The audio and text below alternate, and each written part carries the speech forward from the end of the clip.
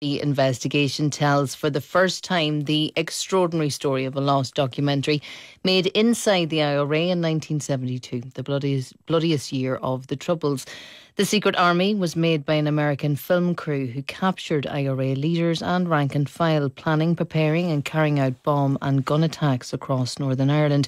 But almost as soon as it was made, the film disappeared. The film crew, headed by writer and academic J. Boyer Bell, were essentially embedded with the IRA here. Some of the film's most totemic material was filmed in Derry. Dara McIntyre has this report, which begins with an excerpt from the original film. The children's war in Derry starts each afternoon when the school bell emits its final toll.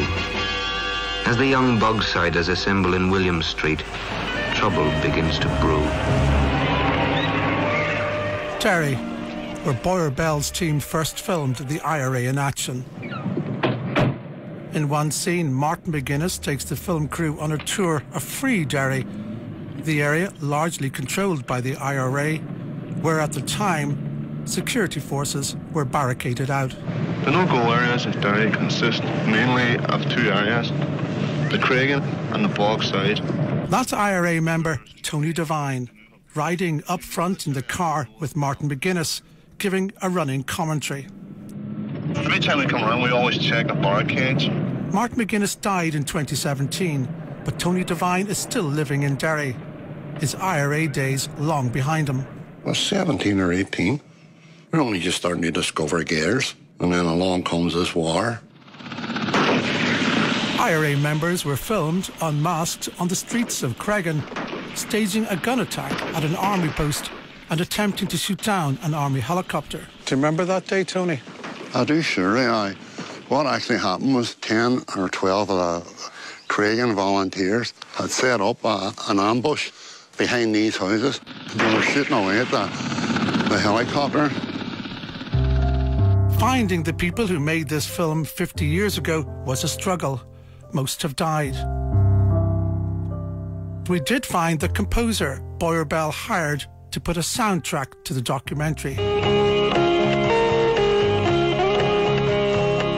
I think the purpose of doing the film was trying to show the legitimate cause of the IRA. Today, 88-year-old Jacob Stern lives on the edge of Arizona's Sonoran Desert.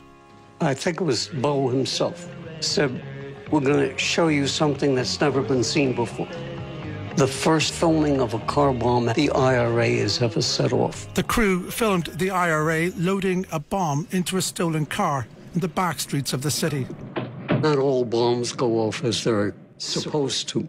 So I was in a heightened state of alert and worry. This scene is remarkable because it also features Martin McGuinness overseeing the assembly of the car bomb.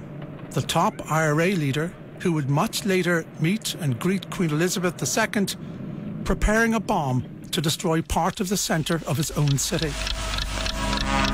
The bomb car was driven to Shipkey Street.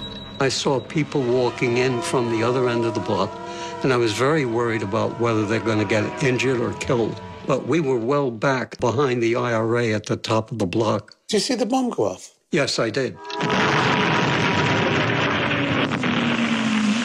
It was a hell of an explosion. Tony Devine was there that day too. They made phone calls, they phoned the newspapers, they phoned the radio stations, and there was a good amount of time allowed for civilians to get out of the way. There were people hurt and injured that day. 26 people, at least 26 people were injured, yeah. The unit didn't set out to do that. And to this day, I can't understand why, because there was plenty of warning given. But still people would get injured because that's the way of things with bombs. You can't control everything.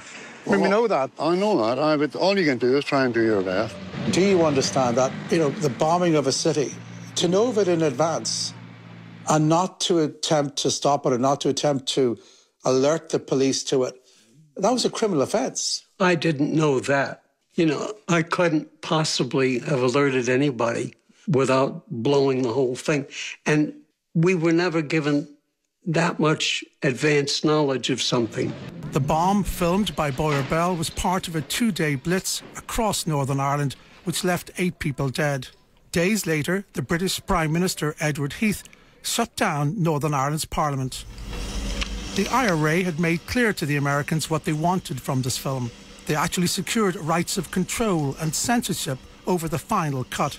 But there is another story sitting behind this film, and that's the exact role and knowledge of intelligence agencies. We've some compelling evidence that suggests British intelligence, but also possibly their American and Israeli counterparts, knew of the film as it was being made. None admit involvement in its making.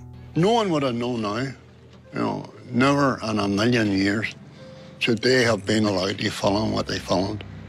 Come on, like, a bunch of teenagers on the bog side, Mossad, the CIA, MI5, that's all James Bond kind of stuff. Dara McIntyre reporting there, and there's much more in that programme in a detailed piece called The Secret Army on the BBC website today. The documentary itself is available to watch right now on the BBC iPlayer, and it'll be shown on BBC Two tonight at